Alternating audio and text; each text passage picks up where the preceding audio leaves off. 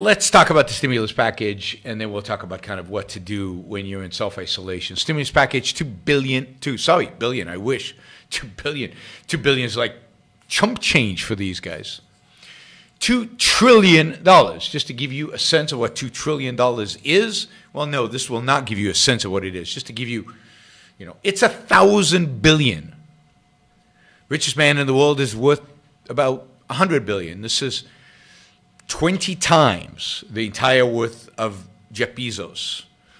A billion, of course, is 1,000 million. So this is 2 million millions. I don't know if that means anything to any of you. But how many of you have $1 million?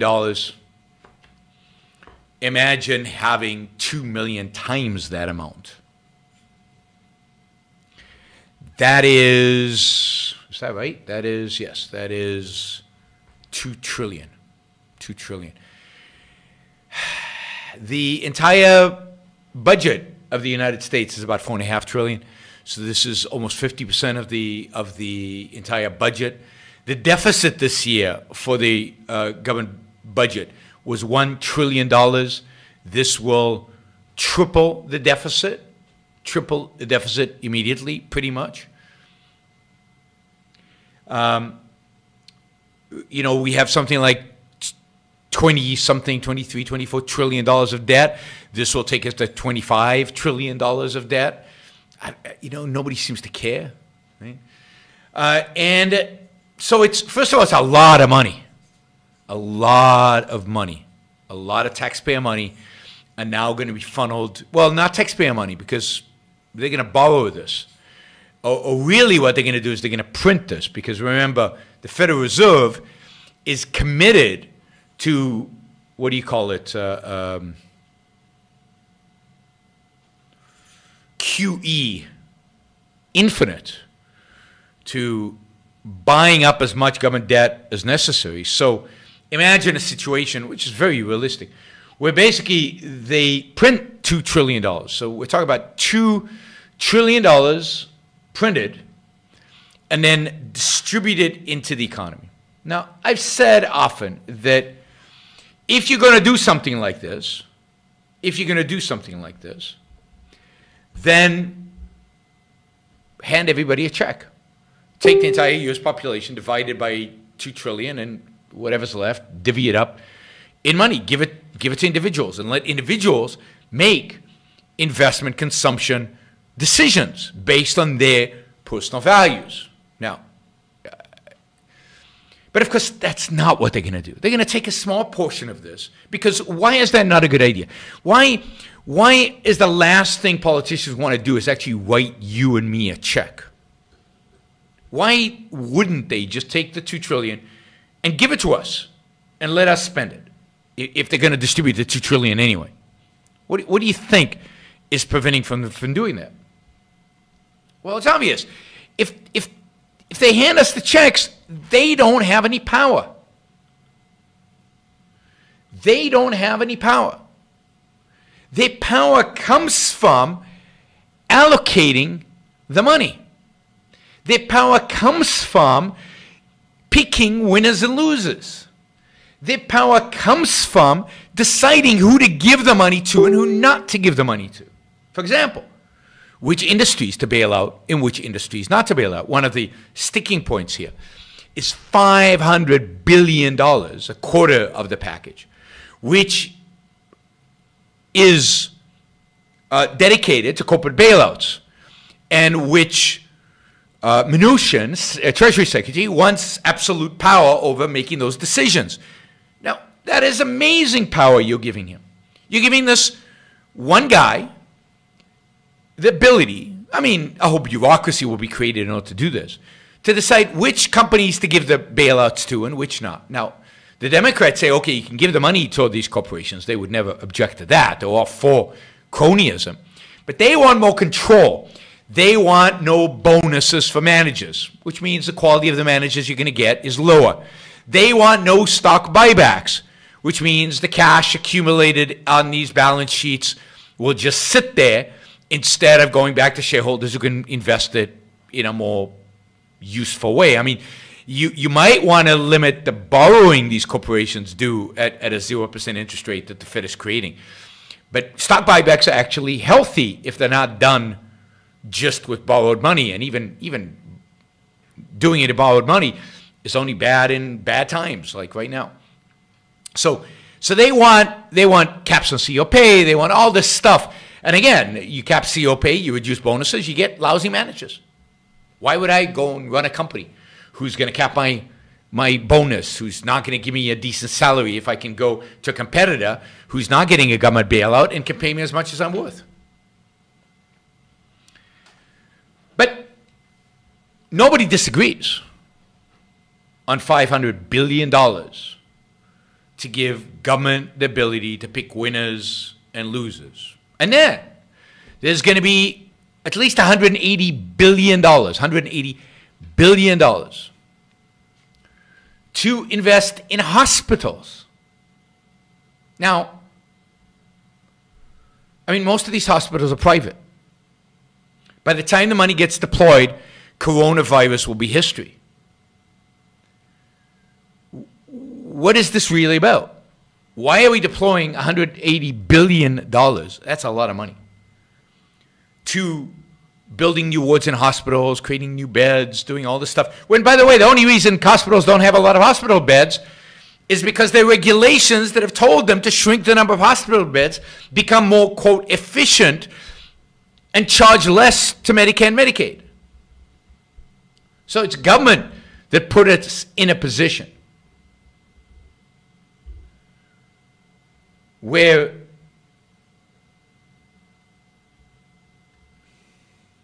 we have so few hospital beds. And now government wants to pay the hospitals not to do that. And I think a big part of this, paying the hospitals and putting $180 billion of government money into the hospitals, is all a scheme to basically, it's one step closer to nationalizing it all. It's one step closer to getting to a single-payer national health care service like the NHS in England, where there are very few private hospitals. The private are all owned by the government. Well, if you're now injecting $180 billion into hospitals, then you're probably owning them. And to deal with the coronavirus, I'm not sure you need $180 billion. Sounds like a lot. And it's going to be too late. You should have started investing in hospitals a month and a half ago. And selectively focused, like New York. And even there, you don't necessarily need permanent new facilities. You need, like what New York is doing right now, field hospitals, taking over abandoned buildings and turning them into temporary hospitals. What you need is the capacity and the ability to create alternative healthcare delivery mechanisms.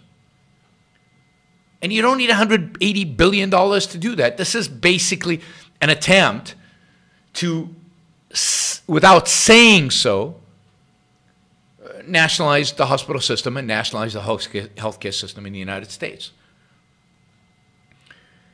And you've got on and on, $2 trillion. Who knows what's in this bill? How many people, I'll take bets here. How many people do you think, how many congressmen and senators do you think will actually read the bill before they sign it, before they vote on it? I think almost nothing. Nothing. Nobody will. I mean, who's got the time? This is urgent. We got to get it right now. Right now. Basically, $2 trillion stimulus package is a massive, massive government takeover of our economic lives. It is a massive government intervention. It is a massive power grab by Congress and by the White House. It involves the government so much more in every aspect of productive life in America. It's very much like the kind of stimulus packages that we're seeing more socialist countries in terms of government intervention like this, to particularly welfare, like Denmark. So, you know, we're heading on the road to less and less economic freedom, more and more government intervention, more and more dependence on government. That's the other side of this. That's the other side of this, right? More and more dependence on government. Because all of us are now going to be dependent on government because to pay our rents, since they won't let us go to work, to pay our rent, we're going to have to get that check from the government.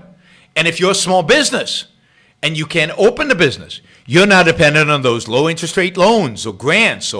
And the grants, some of the grants might be conditioned. So, for example, the Democrats want to make the bailout of the airline industry contingent on them reducing their carbon emissions by half by, I don't know, 2050.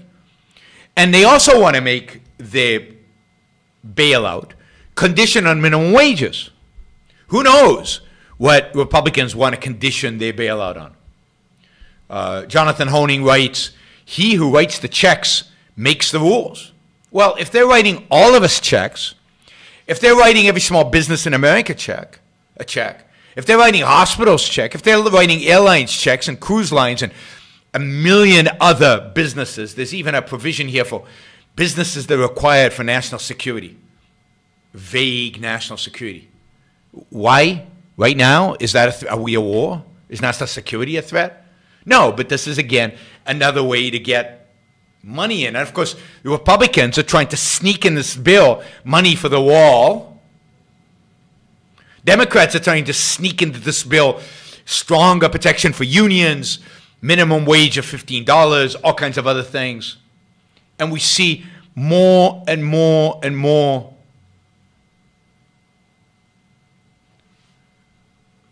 controls, greater and greater influence of government.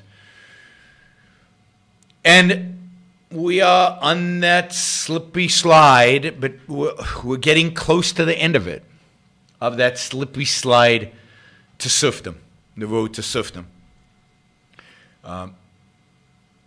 It's so discouraging to see.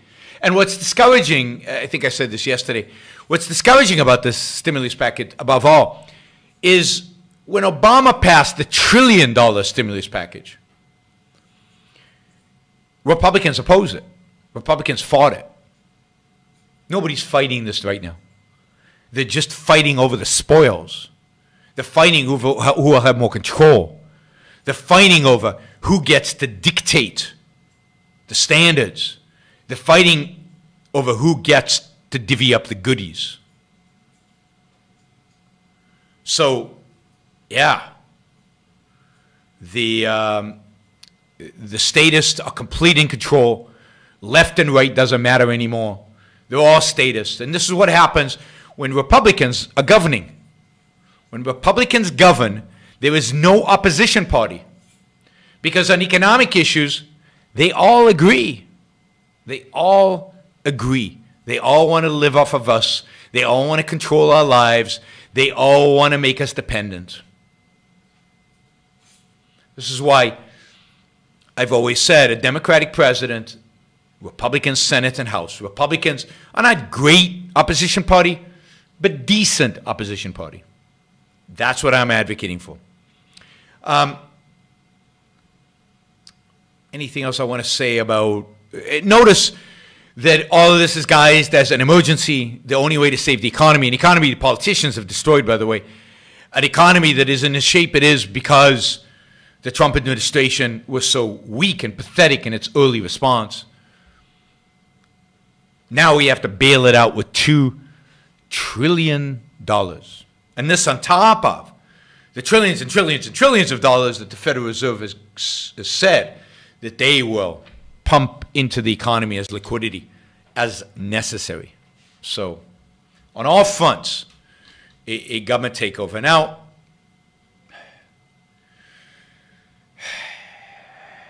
you know, I find it difficult to be optimistic, but at the end, what this really does and what this really will do is it creates what the Fed and what the stimulus package did under Obama. You know, Bush had a $300 billion stimulus, Obama $1 billion. Then the Fed did QE1, QE2, QE3, and then everything else that the Fed did. And what was the result? The result was we came out of the financial crisis with slow economic growth, slow employment growth, struggling to really grow fast. And for the last 10 years, under Obama and under Trump, the economy has kind of, petered, barely grown. I know Trump has claimed this is the greatest economy in human history, but it's not. It was growing at 2%. 2% is pathetic. Pathetic. So that's what's in our future. And because the stimulus package is bigger, because the Fed is intervening more, because we're further down the road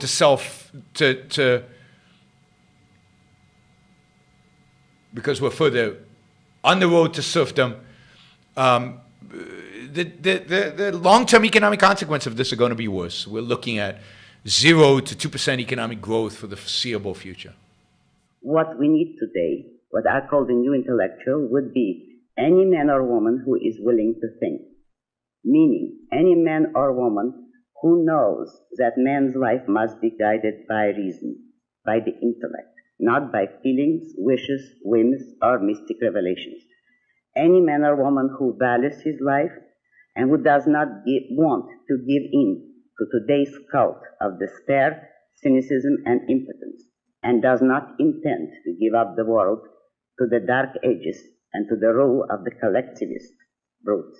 Using the super chat, and I noticed yesterday when I appealed for support for the show, many of you stepped forward and actually supported the show for the first time. So I'll do it again. Maybe we'll get some more today.